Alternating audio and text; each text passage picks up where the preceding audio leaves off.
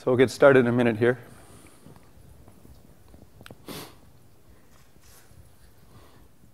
Hello, everybody. My name's Rodney Peck. I'm here from eBay. We're working on a project, eBay PayPal.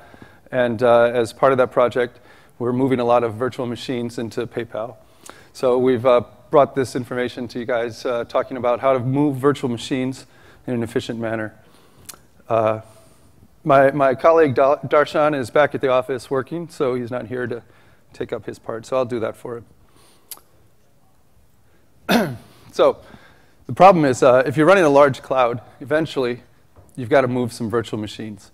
And why? Maybe you have added hardware or done a large Openstack upgrade, and you can't do a minor version change, so you have to move the whole machine to a new hypervisor. Or maybe you've got a new data center, and you've got to move all of your machines to that new data center. It seems like a simple problem, but it turns out it's not so simple. First thing you'd try and do using Openstack is just make a snapshot. Use Glance, download your snapshot, copy it to the other server, upload it into Glance on the other side, and boot your machine. But the problem with that, and I'll try and slow down so I don't go through the whole talk in 10 minutes, but the problem with doing that is, say you have 100 machines, and each one's got a 30 gigabyte disk. 30 gigabyte disk. You download that. That's going to take quite a bit of time. Even over a 10 gig link, 30 gigabytes takes some time. So you download that to your machine, and then you upload it to Glance on the other side. You've taken a snapshot of a machine that was taking no space in Glance other than the original image to boot it.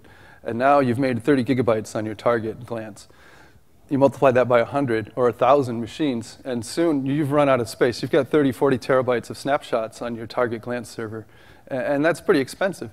And worse, every time you want to boot a machine on the target Glance server, it has to download the entire image just to boot it. So that's going to take forever, and it's going to use all of your network bandwidth, and it's going to be very expensive. So we thought about it for a while and came up with an alternate plan that we had used several years ago to upgrade from Essex to Folsom. And we took that plan and added more features to it so that we can do more than just VM booting. So yeah, as I said in the previous slide, moving all those images, you're going to you have an enormous amount of data. QCOW, if you look at how the images are stored in Nova, in var-lib Nova instances, the instance name, there's a disk file. And then next to that, it has a backing file. The backing file is your base image, and it's stored in a different place. All the VMs, all the VMs, my iPhone is syncing its photos. I don't know why. It just decided it was time. All your VMs will lose all of their overlay efficiencies. So on the target system, for example, where normally you say boot an Ubuntu base image of a gigabyte or so, and then you have your local disk overlay. Well, if you copy all of these to the target, it will, you don't want to see my beach photos, I'm sure. OK. It will use all your space. And the image will be flattened. You'll have the base image overlaid with your data, and then it'll upload that every single time to your target. So you'll lose all your efficiencies and overlays. On the hypervisors where you're booting from, the base directory will be full of all of the base images instead of just the one tiny Ubuntu image and then all of your overlays. So all in all, it's just not a good situation. What else did I add here? Users, roles, and quotas. That's an important point that I added at the last minute, is using Flyway, it'll copy all of your user information. The tenant, the members of the tenant, their roles in the tenant, the quota of the tenant, all of that gets copied over. If you just snapshot, none of that happens. You'd have to do it all yourself. So Flyway, it copies VMs between clouds. It's designed around a message bus queue, and it copies directly between the hypervisors. So I can kind of go into the architecture a little bit here. You can see over on the far left, there's an API server. A user might enter, I want to migrate a tenant from this zone to this zone. And then that goes into the Flyway queue, which is a list of tenants to be processed. And it gets picked up out of the ActiveM queue by an agent. who's listening for messages. So that agent will start the process of initiating the users and the roles in the target based on the source. And then it'll send a special message to the hypervisor over here in Cloud B to rsync its data from the hypervisor in Cloud A. So what that's doing, and that's sort of the secret sauce in Flyway that makes it better than just doing a snapshot. What it'll do, it'll take the base image, it'll synchronize it to the other side, and then boot a VM and shut it down. So you'll have a same-sized flavor on the other side, but the data will be just the base image. So then it shuts down the source as well for consistency, and it tells the hypervisor to rsync the data file to the other directory. So now you've got the overlay disk and the original backing file, but it's a different UUID. So it does a backing store, stitches it together, so that the new QCOW image is exactly the same data as the source. So what we've done is we only copy the base image, which is very small, maybe a gigabyte of Ubuntu, and then the files written to the VM in the overlay data file, which is much, much smaller than the overall image. So that's what gets synced between the two. And then in your glance, all you have is the base image. You don't have all of the flattened images. And that's basically all there is to it. And then this sort of shows the progression as it goes through the queue. At any of these times, something might go wrong and it falls into an error state. We have a database that collects the status. So that's basically the structure of it. And what we're looking to do is we'll be putting this in open source. Hopefully, people will pick it up and be able to add additional features and things. The idea is that it's a framework, and we've added in Cinder, we've added in Trove, and Load Balancer as a service that migrates all of them. So if somebody had some other kind of feature that they wanted, it should be pretty simple to add that. Basically, there's some pre-staging, staging, and post-wrap-up. You make a class and add it to it. So just to go through some of the features, Flyway, it makes the migration as transparent as possible. And it copies all of these things. I don't really need to read them again. But essentially, what we're trying to do is if you're a user of the one cloud and you have to move to another cloud, it's transparent to the users as much as possible.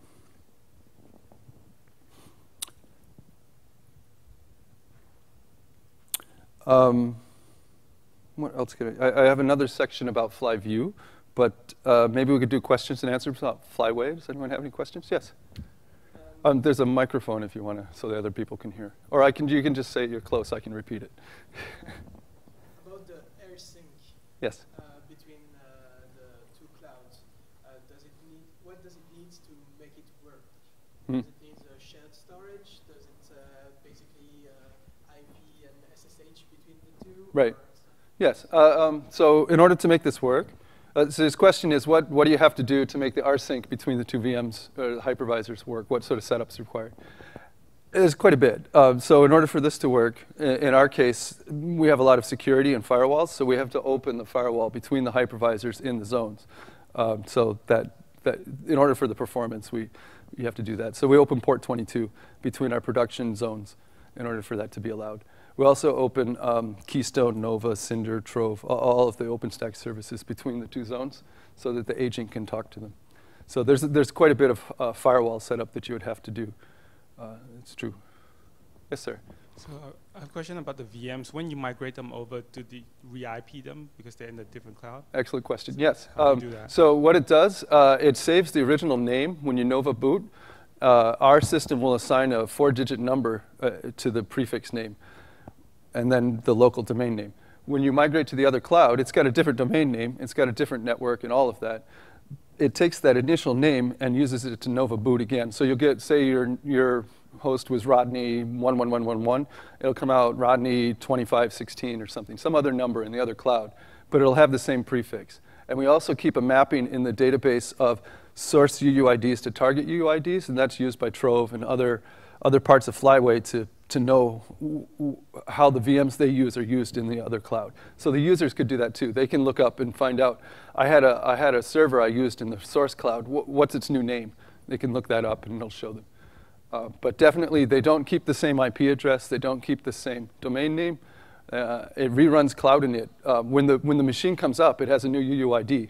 So we leverage that to use cloud init to set the domain, the DNS, the resolver, the LDAP, all the localized variables. But the content of the disk is saved. Yes? You can go ahead, yeah. What do you think? Is it doable to do it live without turning off the VM? Yeah, so it's not live migration, like VMware, but it's snapshot point-in-time migration, I would call it, I guess. The source VM has to be shut down for data consistency. If you were feeling risky, you could try and migrate them when they're idle, but the problem is the source VM might have data in its memory that hasn't been flushed to disk. So if that were to happen, and you synchronize it over to the other side and try and boot it, it'll just FSCK and crash horribly. So in order for consistency, we shut down the source VMs. You might be able to do something like inject a sync and halt it, suspend it, some sort of way to make the data consistent. But for reliability, for the number of machines we're doing, we decided that we'll just tell users we're going to shut down your machine and then reboot it for you. And so it's not really live because it does have an impact on the users.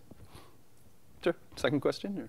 Yes, I can't really see you guys over there. There's a really bright light over your head. So if I'm looking at you, but I can't, yeah. OK, I won't destroy it. What about if your VM got a backend file in RBD, I mean Ceph? Do you do RBD export and import on the other side, or just don't care in this case? What was the first part? You export what? RBD export. I mean, your VM got a disk in Ceph as RBD image. Oh, boot from volume, you mean? Not a volume, just the normal disk. In Ceph? In Ceph. Oh, yeah. Well, we don't do that. But but I can maybe talk about boot from net, which we do, where we have a Cinder volume, and that's the VDA root disk.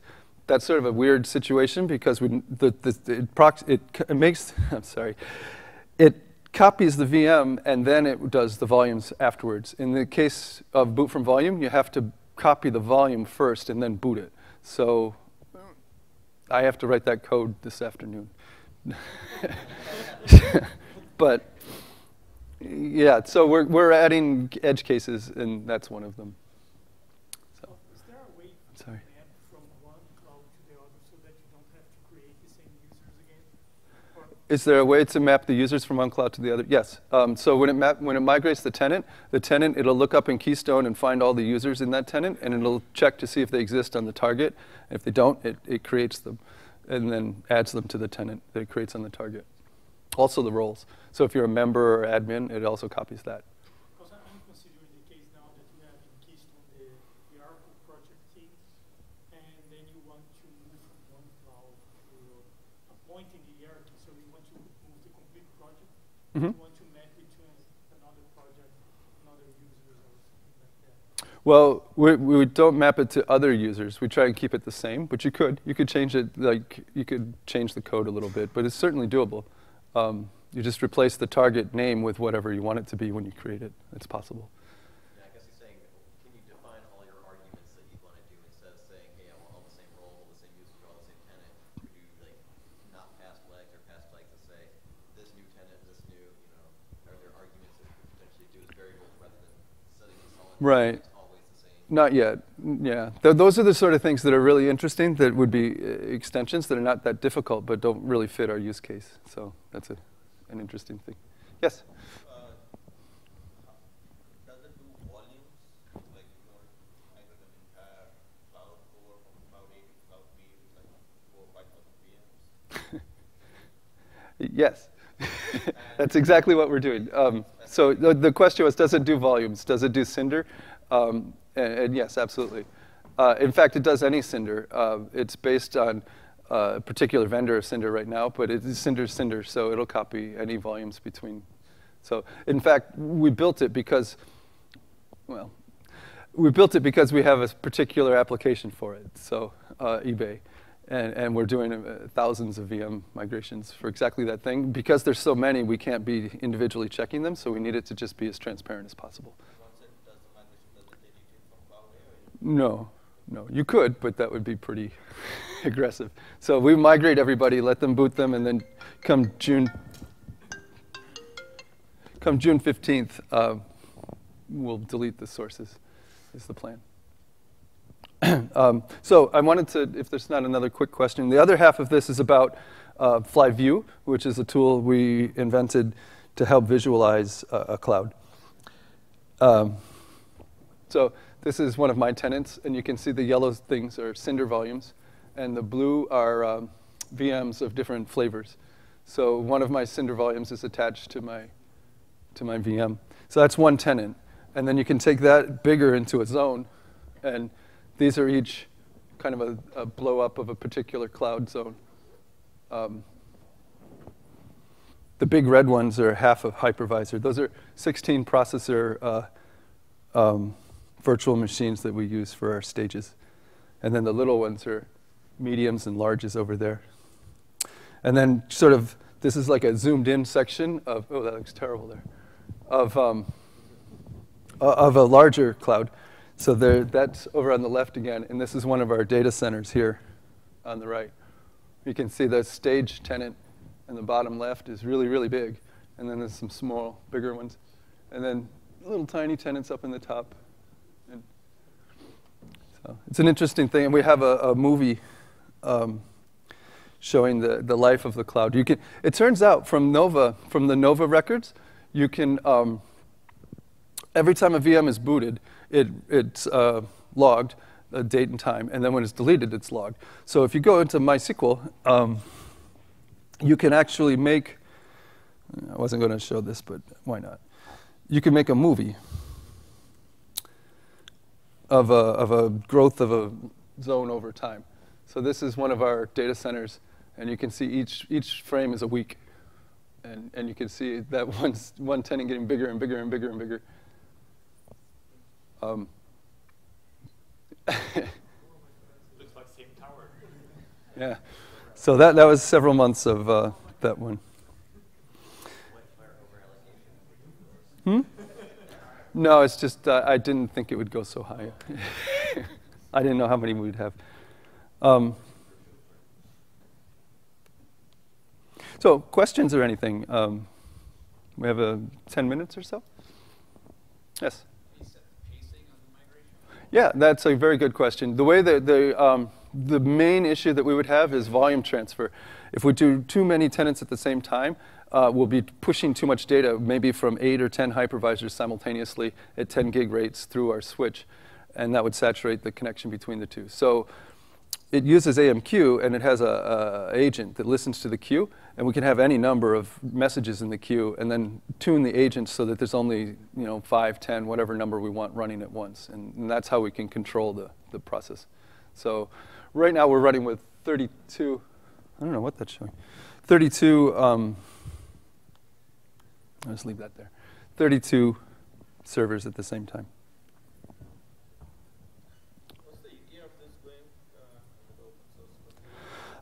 I need to talk to our legal team to find out what we need to do to vet it, but I would expect in the next month or two we would have it online. PayPal and eBay have a GitHub that's available publicly, and I think that's where it would be. And of course, if people are interested in working with it, we could, it would be great if somebody were interested and could take it to the next level here. I don't think our team has time for that. Yes? I was just thinking from the customer point of view. So you go and you copy all their VMs to another zone or another cloud somewhere, and then you probably tell them, hey, you have a week to reconfigure and make sure everything's okay, and then you delete the old side? Is that how you usually do it? Because they're going to be re-IP'd, and they may have to tell their users to put Yes. different IPs and could tweak. Right, there could be firewall issues. There could be database access issues. So the question is, like, how do you tell the users, what do they have to do when they migrate, and how long do you wait before you delete their source? And the answer is, we'll migrate them, and the VMs are left unbooted. So they will boot them up, and then they'll go and look at them. So if they've just migrated a big MongoDB database, it's not going to work. It's just the data is not going to be in the right format. So what we recommend in that case is they boot it, erase all the data, and then use whatever data transfer mechanism is there, like MySQL dump, copy it and restore it to the other side. Or MongoDB, the same sort of thing. But in general, the checkout process, what we're planning to do is we give them some time to work on it. If there's a problem, we'll help them with it. But we don't want to just delete their source. In this particular case, though, PayPal is going to be its own company. So at some point. Yeah. We also do update DNS because we have our designate and UDNS service. Yeah, we can. We can change their CNAMEs to point to the new one. We can make it as seamless as they like. Right. So we don't want to just make it hot because we can't. There's too many teams. And as much it's such a big company, if we're migrating thousands of tenants, and to each tenant, their stuff is really important. But we can't deal with 800 people asking questions at the same time. So we'll let them change it when they're ready because they understand the applications better than we do. They could. You could. This is for DR. So for disaster recovery, say you already have a application running and you want to make a DR of it. Yes, you could snapshot it and clone it with this tool, which kind of brings up the philosophy cloud related.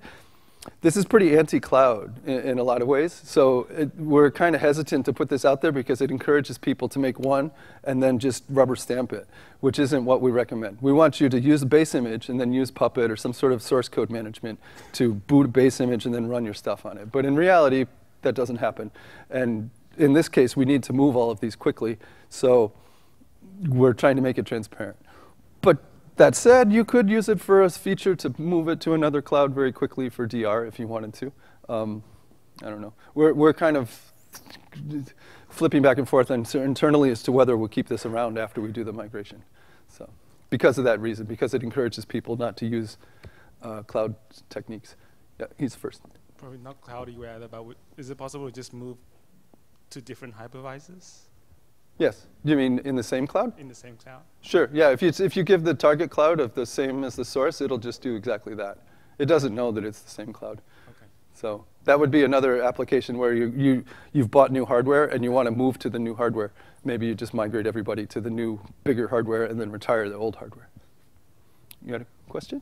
Yeah. It was like, can you migrate to the same cloud? That was the question. Sorry. You can't all hear him. About security groups, is it also migrated? No, we didn't migrate the security groups. It's very simple to do. In our case, we have a default security group that's open for everybody. So we're a private network. So yeah, our VMs boot up with open 0000/32.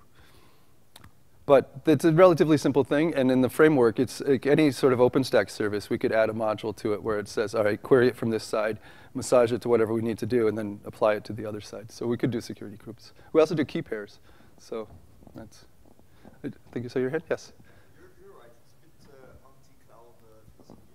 But in the context of federated keystone, did you think a bit about that, maybe migrate VMs from one public cloud provider to another one? Mm-hmm. So without this rsync stuff between hypervisors. Right. So the question is like, let me see.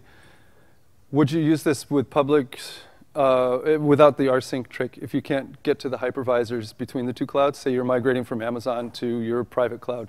How would that work? We thought about that. You could have multiple ways to do the migration and use the one that's ranked highest. Like if you can connect, do that. If you can't, then use our SSH. You know, if you there's ideas on that. We don't have any solution for that though. But as we were toying around thinking about what would be interesting to people in OpenStack Summit about this talk, which is really focused on what we do, we're thinking, you know, you could add an abstraction layer where you just plug in this is for Amazon and this is for this other cloud and this is and then migrate it, use it as a tool to migrate between public clouds, private clouds, things like that. It wouldn't be that difficult to add that abstraction layer on. Then you might need to figure out some other way, possibly, right? So like for volume copy, the same sort of thing. If you have a back-end service that has some fast way of moving the compressed data between the nodes, you'd want to use that. But you could also just use DD to copy the entire data from one disk to the other, but it'd be a lot slower. Yeah, I don't think it's open. Yeah, so in that case, you may have to instantiate a SOX tunnel on either end or something like that. You know, it's hard to say. I don't know how much time we have. 6. We got 10 minutes? It's good questions. Yeah. Thank you, everybody. If there's no more questions.